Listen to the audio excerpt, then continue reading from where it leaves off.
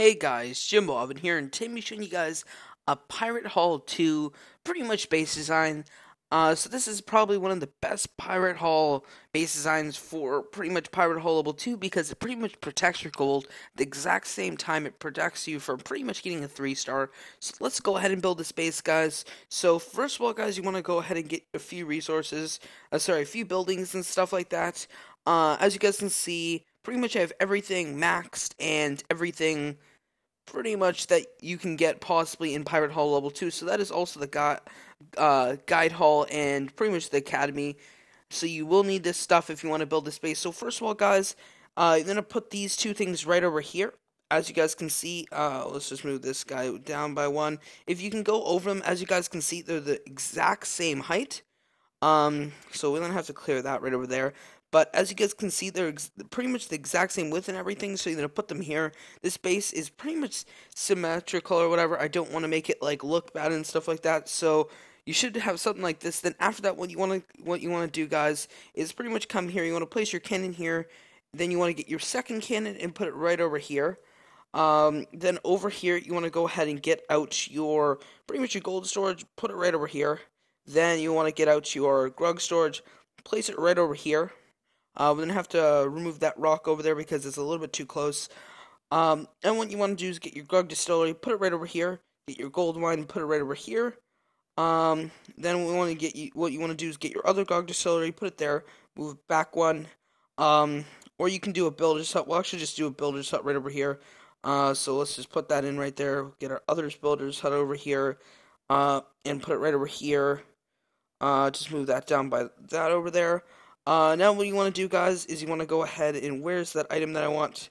Here it is. Tavern, you want to put that right over there. Then you're going to come into here. You want to go ahead and get out your, pretty much your gun tower. You want to place that right over here. So that is pretty much doing a really, really good base protection. For your ship, guys, you can pretty much put that anywhere you want. Preferably you want to put it like somewhere right here, guys, so that it's pretty much targeting something there. You can also try to, if you really want to, like, protect a lot of stuff, you can put it in the middle. But preferably you want to put on the corner, guys, just so people are, like, so it protects one of your sides in a way, because nobody can really spawn troops on this side, which is really good. So that's pretty much the point. Then what you want to do is get your cannon, go ahead and put it right over here. Get your gold mine, place it right over here. Place that one up. Get out your grug storage, place that right over here, put one up right over there, just like that. Then what you're going to have is pretty much a mine. You want to go ahead and put that mine right over here. Then you're going to have pretty much your gold mine right over here. Or what you guys can do is put it somewhere like over here or something like that. But preferably, I like kind of like putting it like right over here or something like that. Just because then the troops, after they destroy this, they'll kind of go this way into, like, after they destroy this pretty much gold mine, they'll go this way, and pretty much your troops will destroy it. So what you have to do is pretty much move this back one over here, and then put that in over there. So yeah, that is pretty much it, guys. For the building of it, now I'm going to get into pretty much how it works and everything like that. So how this base works, guys, is I kind of explained a little bit, but I'll explain it again. You got your cannon here, which is a big, big protector. Also, guys, if you want to make this base a little bit better, you can go ahead and move your builder's hut and switch it with your gold storage if you really want to. Preferably like putting my thing over there, like my grug storage, and my storage is right over there because I find it to be just a little bit better in a way. But if you really want to protect it to that big of extent, then you can go ahead and put it in the middle if you want. But it's whatever. I guess I'll just put my storages in the middle right over there. And yeah, so pretty much what this cannon does, guys, is as you can see, when the troops even spawn on the outside, it's going to go ahead and target them. Then what happens if the troops get pretty much any bit closer to your storages right over here? This is pretty much going to be the protection in a way. It's going to like protect them and really do a lot of damage because of just how this is. And then you got your other cannon here, which is doing some protection, and then your other cannon right over there.